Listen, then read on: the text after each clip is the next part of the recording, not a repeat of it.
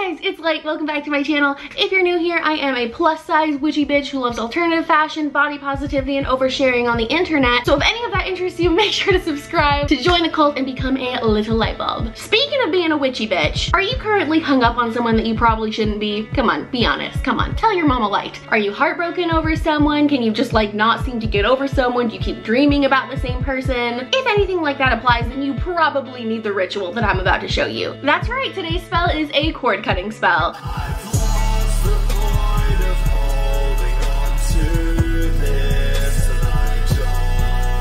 Okay, first thing you need to know about me as a witch is I like to save money and I'm lazy. I feel like that applies to some people, but I just have to tell you because anything I teach you, I guarantee there's a better and more thorough way to do it. That's just not how I do it. Witchcraft and magic is very subjective, so just go with your gut feeling, do what feels right. That being said, I have stripped this spell down to the bare bones, so if you only have like $3 to spare and like 10 minutes to spare, this'll work. But I'll also let you know like different things you can add if you wanted it to be like even more effective. Because even though I am lazy, like yes, if you use more natural ingredients and put more energy into it, it's gonna work better. But I'm showing you exactly how I did it and it worked, so it is what it is. I am proof that you don't need fancy things to do magic. So not sponsored, but again, we went to the dollar store because I freaking love the dollar store and we got everything we needed. First thing, we got some candles. It came with 2 candles because obviously you need 2 candles. Well, not obviously, if you've never done one of these spells, it's not obvious to you. Why did I say it like that? It comes with 2 candles.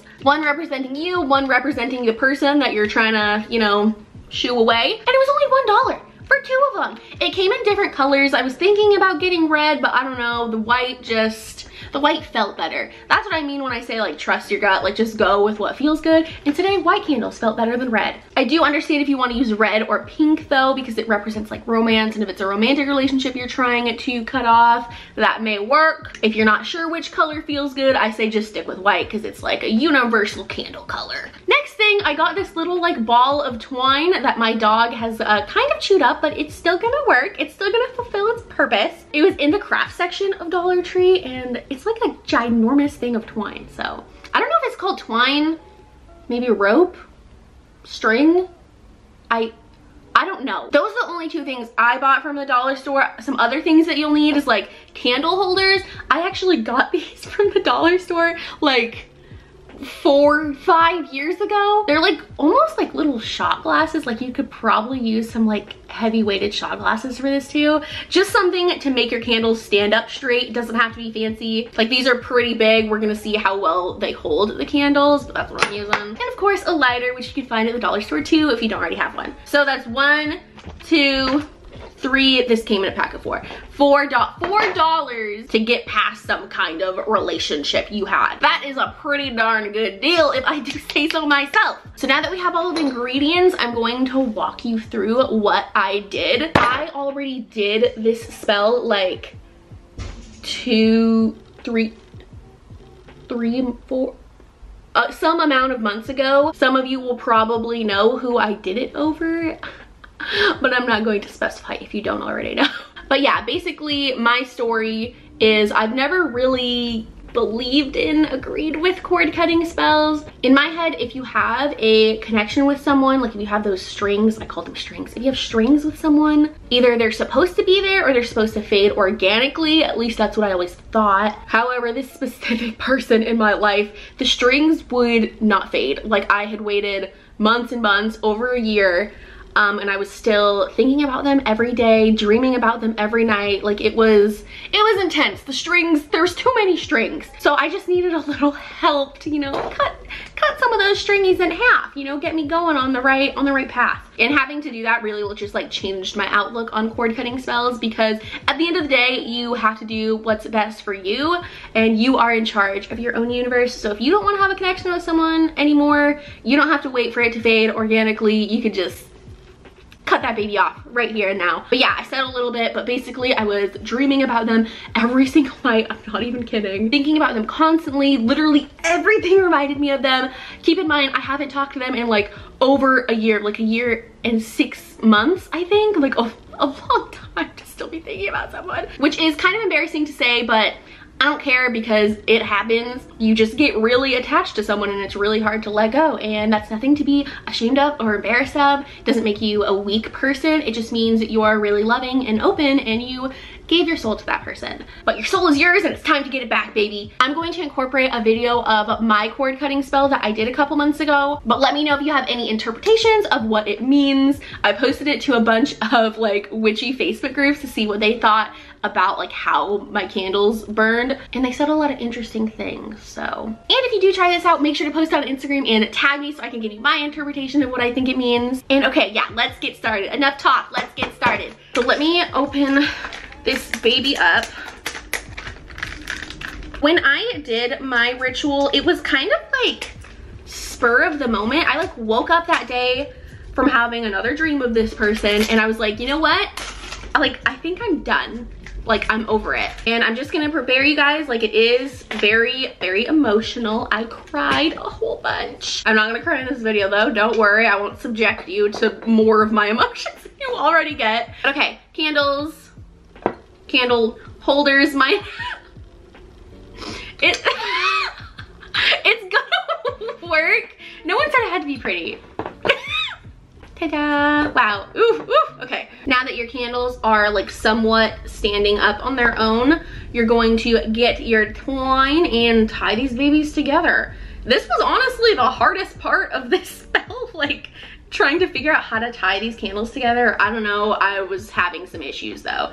I made my twine like super duper long because I'm gonna wrap it a bunch, because like I said, I had a lot of strings with this person. So depending on how attached you are, obviously do like more twine, just representing all the different connections you have made with that person. It doesn't have to be pretty, like you just kind of drape them around, you know. Ta-da! Yeah, like I said, it doesn't have to be pretty, it just has to work.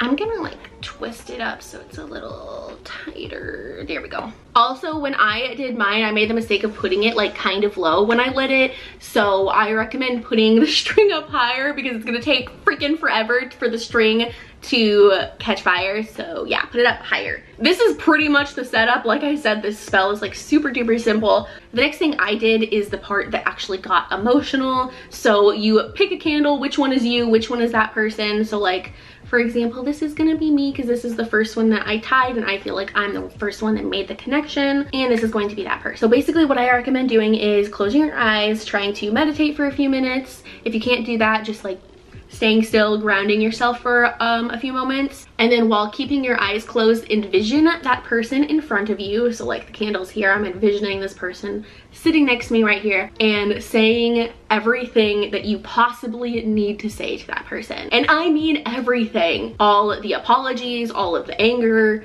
all of the regrets, things that you wish you would have said to them, everything. Get it all out. Like imagine this is the last time that you will ever speak to them, because it kind of is. So there's no room for leaving anything out. You need to say what you have to say right now or never. I honest to God took like 20 minutes doing this because I had a lot to say, a lot of repressed things. And once you get to talking, it really starts like flowing out. You start like purging all of that energy. And then when you think you have said all the things you needed to say to that person, you have to say goodbye. An example of what I said is, I call back all of my energy that you still have. You may not have access to any of my energy, any of my soul anymore starting now. I love you, I'm sorry, and goodbye. And then you light that candle. I lit the other person's first, and then I'm going to light mine. Like I said, I did it a few months ago, so I will insert the clip of my candles burning. Nothing ever made sense to me. Got sentimental energy from living in the absence of your memory.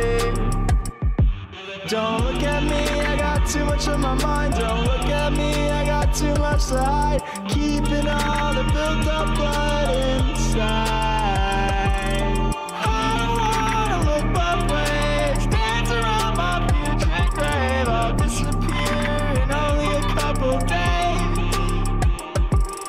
We just live to die, and I've been trying every night to find the word. Regarding the results of this spell, for me, it has been extremely effective. So I'm gonna get real with you guys. I have kind of fallen off with witchcraft for a really long time, like probably a year, because one of the last really big spells and rituals I did was trying to get this person back into my life. And my higher self, my spirit guides, knowing that that was not good for me, did not let that happen. So basically I put my entire soul into this spell and it didn't happen. So it really made me kind of like doubt my beliefs and kind of just threw me off for a long time. But now in hindsight, I know why I didn't get what I wanted, and it was the universe looking out for me. Obviously magic isn't a science, it's not always going to work, and you don't always know why at that moment, but everything happens for a reason. And this spell, working as well as it did, has completely restored my faith in magic and myself. I do still dream about them sometimes, but it definitely isn't every day anymore. Like, I'll probably dream about them tonight because I'm talking about it, but I don't think it has anything to do with like ties that are still there. If the dreams do start coming back, or if I do start thinking about them more often, I'll probably redo the spell, because when you have so many ties and connections with someone, they're like deeply rooted and it might take a few times to get it all out. But yeah, it totally changed things. Like, I have so much more energy, I'm so much happier, I sleep so much better. It was just kind of like a release and also a reclaiming of my energy, because I feel like a lot of my energy was going towards this person who wasn't even in my life anymore. And so I just finally took all that back and I have so much energy now. Some things you could do to make this more effective obviously is cleansing the area, saging, using Paleo Santo, using different colored candles, using oil on the candles, buying natural candles because God knows what is in a dollar store candle. Meditating a lot longer will help a lot. And of course, asking your spirit guides, your higher self, or whatever deities you work with to help you. But yeah, that's the cord cutting spell. I hope you guys liked it. I hope it's easy for you guys. Make sure to tag me to try it out. I love it. I'll see you next time. Bye. How to reject, chasing thrills, out of the wreck, laughing harder, slamming a check, drinking just to drive. It's a race to the bottom. We'll never know why. We just live to die.